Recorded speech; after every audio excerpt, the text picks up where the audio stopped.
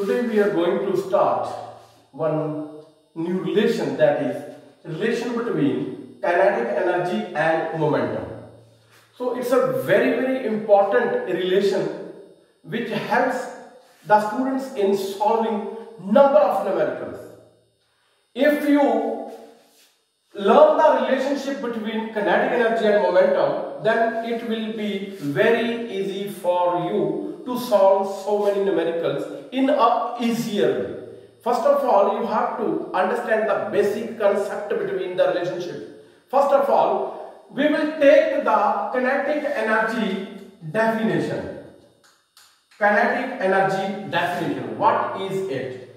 It is the energy possessed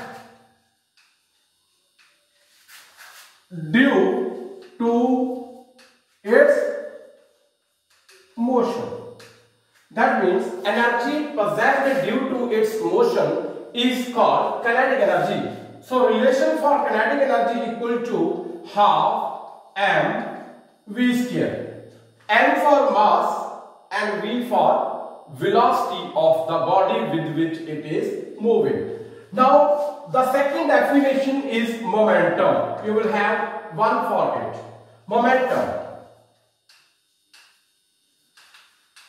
Momentum. It is the product of mass and velocity. So that means relation for it is, for momentum stands for P equal to mv. P stands for momentum and m stands for mass and v stands for velocity. So these are the two definitions which I have stated on the board, and from these two definitions and two relations I will derive a relationship between kinetic energy and momentum. First of all, let me take one from one. Multiply and divide by m.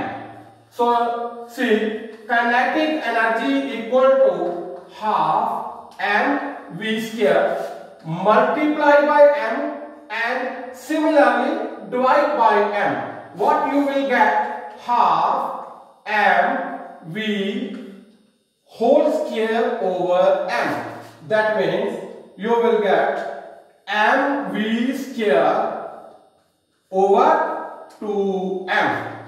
So now what is the value of mv?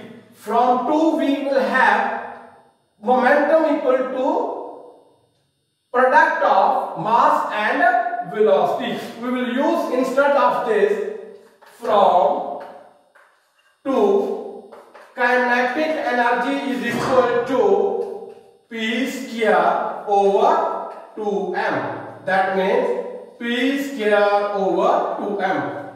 M is also constant.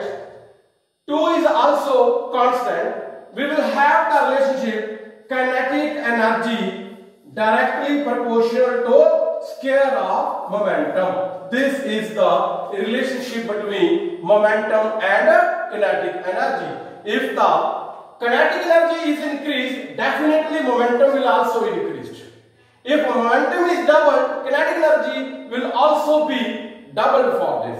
This is the relationship, that means they are directly proportional to each other. If you have this relationship, how we can derive the relationship? Then only you will be able to solve the numericals which are coming in the ICSE and CBSE board examination. That means numericals are coming related to these topics. Thank you.